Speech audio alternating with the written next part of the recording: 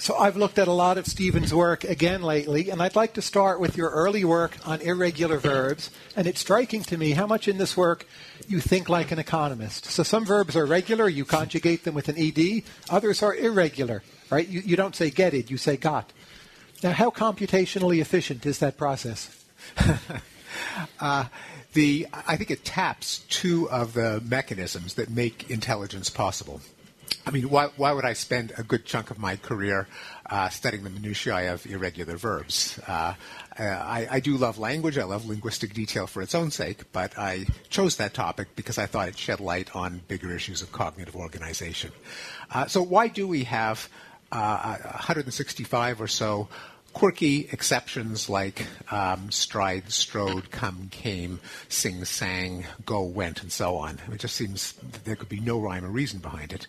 I think it's just a consequence of the fact that we memorize words, and that's one of the two mechanisms behind language.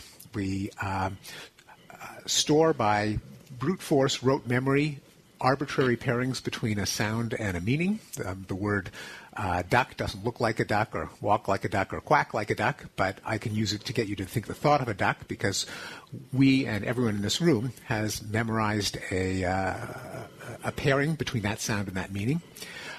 We don't just blurt out words, but we also combine them into phrases and sentences using rules that allow you to predict or compute the meaning of a combination from the meaning of the parts and the way that they're arranged. Those are the two mechanisms that make language possible. But there are some kinds of meanings where they can compete over which system expresses a particular concept. In the case of regularity and irregularity, we have two different ways of conveying the concept, an action that took place in the past, or in the case of plurals like mouse, mice, and rat, rats, two ways of talking about more than one thing. We can memorize a more or less independent word to convey the idea, like struck or sang, or we can apply an algorithm to say something in the past tense, add ed to the end, and then we get walk, walked. And because of the peculiarities of the history of a language, you can have that labor divided between the rule system, the algorithmic system, and the memory system. And it's the tension between those two systems that give rise to a lot of the quirkiness of language, including English irregular verbs. So when you did this was one of the first things to make you famous. Did you know in the back of your mind this was a kind of Hayekian argument? Because it seems to me the common verbs that we use a lot, those go irregular, and it's easy to remember them because you use them all the time. But the irregular verbs, the regular verbs are ones that you don't use so often, and thus again you're economizing on information in this decentralized way. Yeah, I don't know how well that analysis would work across a range of zones of irregularity. So it is certainly true that irregular verbs tend to be common, and which is kind of the bane of the language learner. You learn Spanish or French, and all of the words that you use all the time, you've got to memorize the conjugations.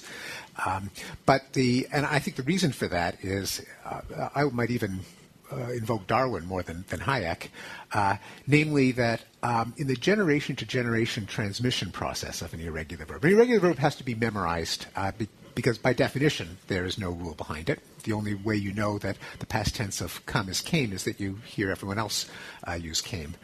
Since memory thrives on frequency, the more often you hear something, the better you remember it. If any verb declines in frequency and verbs become more or less fashionable for all kinds of reasons, then you could have a generation that never successfully masters it. They'll default to the all-purpose add ed rule, and then the verb will go from irregular to regular for that generation and all subsequent generations. And so you've got an erosion of the stock of irregular verbs as they get filtered through the minds of children memorizing them, where it's the less frequent ones that tend to fall out of the language. So dreamt becomes dreamed, for instance. Dreamt but dreamt is prettier.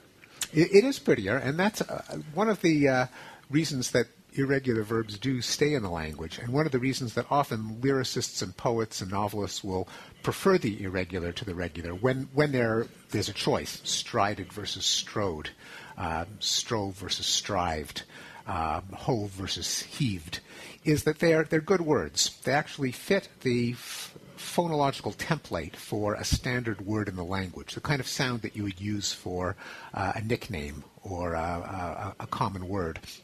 And they are more euphonious because they aren't assembled in a kludgy way from the verb stem and this bit of detritus hanging on the end, this ed or s, this suffix, which is serviceable. It allows you to convey a message, but it makes the sound of the word itself a bit clunky. And there are almost unpronounceable regular words like sixths or edited, where because you're sticking an extra bit on the end of a word, you're actually messing up the nice contour of a standard word in the language. And that's another one of the tensions that over the course of the history of the language will kind of shape the balance of regular and irregular forms. So that is Hayekian in the sense that no one planned the language to be optimal in satisfying one criterion.